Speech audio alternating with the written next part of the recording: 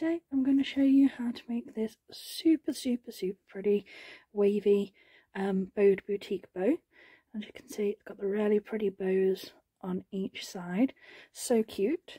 And to speed things up, I have already made the base bow, which is a half pinwheel pin bow on a 4-inch template, and I'll put all the measurements in the description below. But if you prefer them on the video form, this is the information. So it's 1.5-inch ribbon. For the coloured versions where you've got the two colours, it's 4×32, and we're going to pin 17 centimetres from the left and 10 centimetres from the right on the pieces that I'll show you just in a second. So just move these ones out of the way. And as you can see, I've already started one just to make it a little bit quicker. And then I've got my two pieces, and when you start, this pattern has got like a natural edge, so the design needs to be this way, not this way. Just doesn't look quite right. So if you were using a, let me just find one, here we go. So if you were using a print where your pattern is one way up, you would need to start it with this, and when you turn it over it would go like that. So when we're building, you want the print facing down. When we glue everything together, when we attach everything here together, we want to start it this way up, just so you know. So like I said, make sure your print is the right way up. Just move this one out of the way a minute. And what I do is you lay your colour on top of each other like this. Don't heat seal them beforehand, because otherwise this won't work. So take your lighter in the blue clear bit of the flame, heat seal those two ends, and then use your thumb and your finger and sort of pinch them together, and it will naturally join a little bit.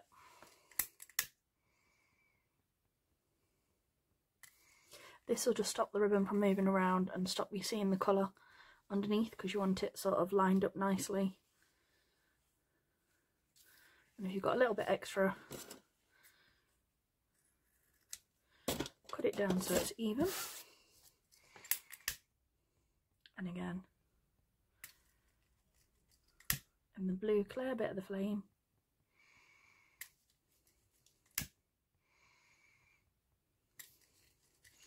and pinch, and that's all nicely together. And again, make sure you've got your ribbon the right way up. And as I said, from the left we're going to pin 17 centimetres.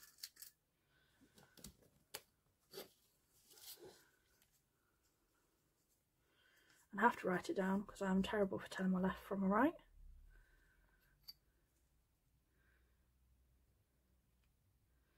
My dyspraxia for you. There we go, so there's a 17 point. I'm just going to redo that because you can see the green at the moment. I don't want to see that underneath. Do it again.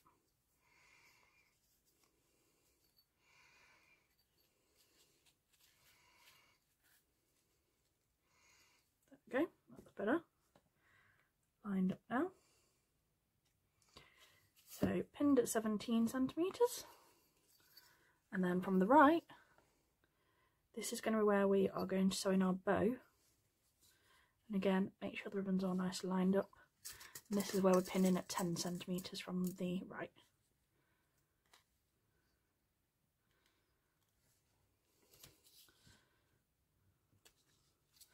There we go. So 17 from the left, 10 from the right. And that's what you'll end up with in a minute. And then I've got my needle and thread already ready to go, and we're going to go from above on this side. Just going to fold that in half so I know where the start point is. And again, I'm just making sure that that colour underneath's all lined up before I put my first stitch mark in. So from above, 1, 2, 3, 4, 5, 6. And then just pull that across. You can get 3 little nice even creases, and then we're going to just wrap round a couple of times to get that nice and tight. and then we stitch off that in the back, same as we do any bow that we make. And always do this first and add the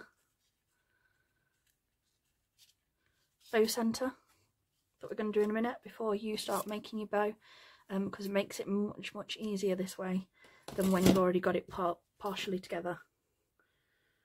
I know what I'm like for forgetting myself, so like I said, always do your little middle first. Otherwise it takes you about 20 minutes fiddling around trying to get this little bit attached when it's already made into the main parts of the bow. So don't forget to heat seal. I want a touch of glue here. Okay, turn that back over, and we're just going to wrap round twice. So there's one, make sure it's nice and tight. 2, make sure you're going directly over the original ribbon. And we don't want to do this too long because we want this hidden behind the back, so do it quite short as long as it goes over so you've got enough to wrap. And don't forget to heat seal.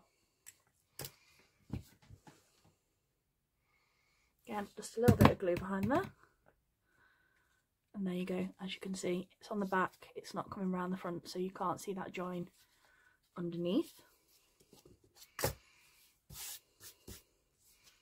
And then you've got 2 pieces, and these are the fronts.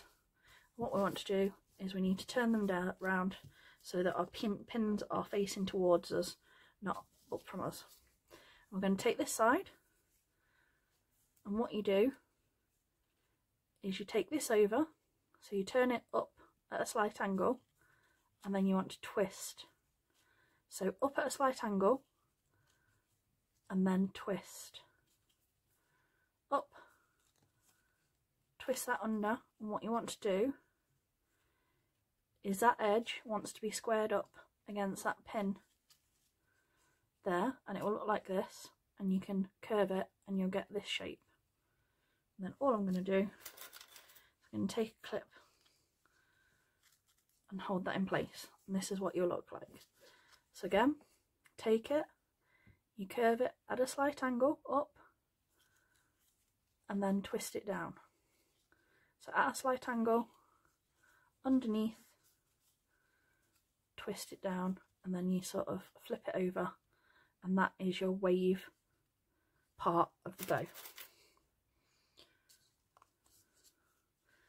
So that is this side of our bows. Okay, and then all you want to do with this side, just get rid of the glue stringers from there.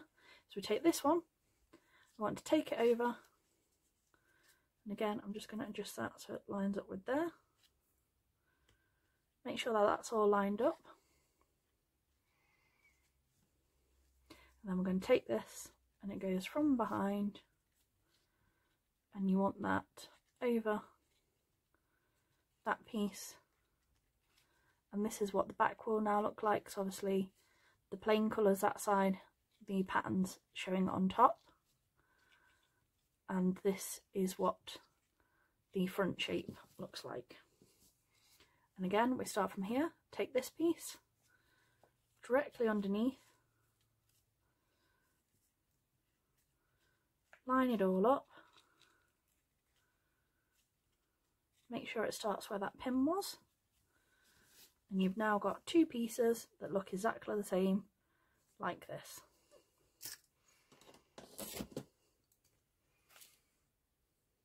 Tied up my thread. We're going to do 6 stitches each side, and I'm just going to show you the backs on both just so you can see this shape.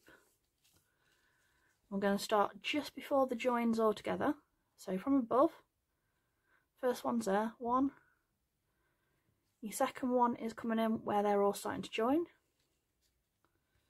Make sure your layers all line up, you don't want them moving around too much.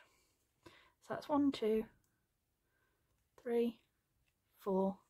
Your 5's coming back where all those layers come together here, and number 6 you want just after your pin by about 0.5 centimetre, a centimetre, depending on how you eyeball things, but you'll get 3 super nice creases like this. And then you can pull that along, and we're going to repeat exactly the same this side. So from above, just before the join, about 1/2 centimetre. Number 2, right as they're all joining together. 3, move your clip, just double check everything's all still lined up. 4, number 5, coming back out for all those layers there. And number 6, just a little bit after the pin. And again, 3 nice even creases. You can make these in 2 pieces and glue them together, as long as you do exactly the same amount of stitches each side. So if you do 6 one side, you need to do 6 or 7. If you do 8 one side, you need to do 8 the other. It doesn't work if you do 6 on one side, 8 on the other. That's where you lose your balance and the bow's starting to look sloppy.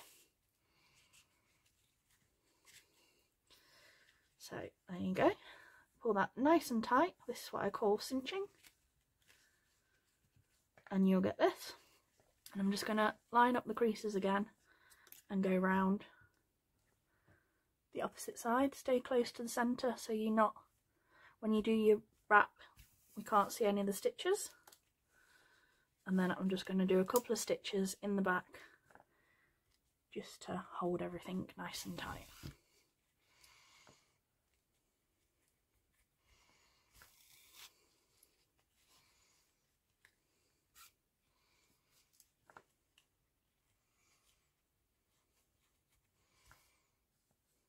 Last one.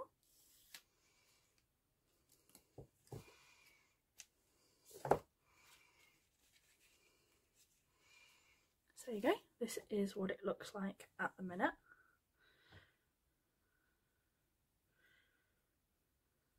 Then we're going to just add our base bow. And again, if you don't like the thread through method that I use and wrapping round, that is absolutely fine. You can glue your layers instead. I just do this. So this is my base bow, as I said, the half pinwheel. I'm going to go from up above through the centre with my thread, and I'm going to go right through the centre of this one as well. So up through there, through the middle of the 3 creases on each side. Pull those together.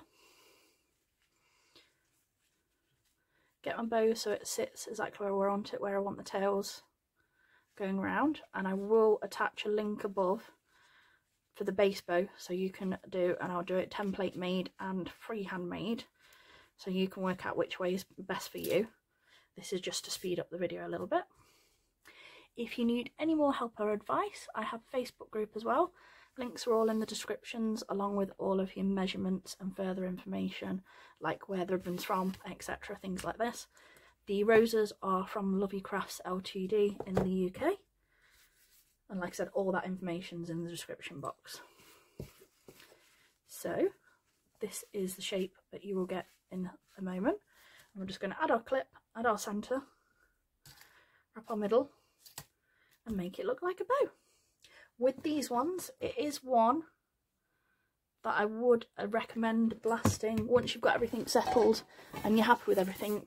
I would get some max strength hairspray and spray it to hold it all nicely. I'm not in a ventilated area today, so I can't show you exactly how to do it, but you basically blast it both sides until it's almost completely damp, and then leave it to set, because otherwise sometimes your loops can go a little bit squished and floppy. I will show you in a second.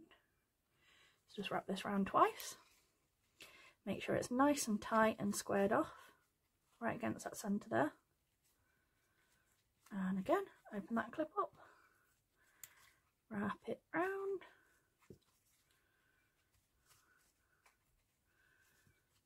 There we go.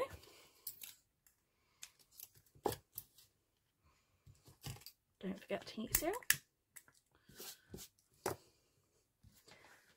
Touch of glue. And the last thing I'm going to do, just because I like a little bit more in the middle, I've got the scrunch bit and I've got a tutorial again on how to do more interesting centerpieces, so I'll link that above as well. Just going to add that, twist that round and glue this side. There we go. And then we'll just give this a little fluff and move any. And as you can see on here, you can see where the loops are sort of twisting down a little bit. What you want to do is, like I said, twist them up where you want them.